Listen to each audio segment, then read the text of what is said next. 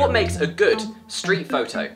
Now, street photography varies from situation to situation because nowhere is the same. A place can be vast, or it can be small, it can be full of people, or it can be derelict.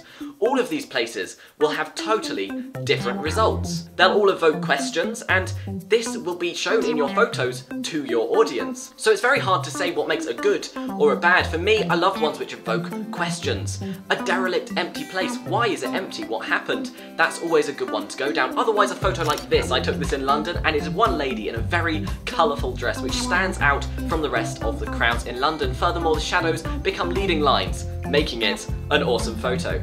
So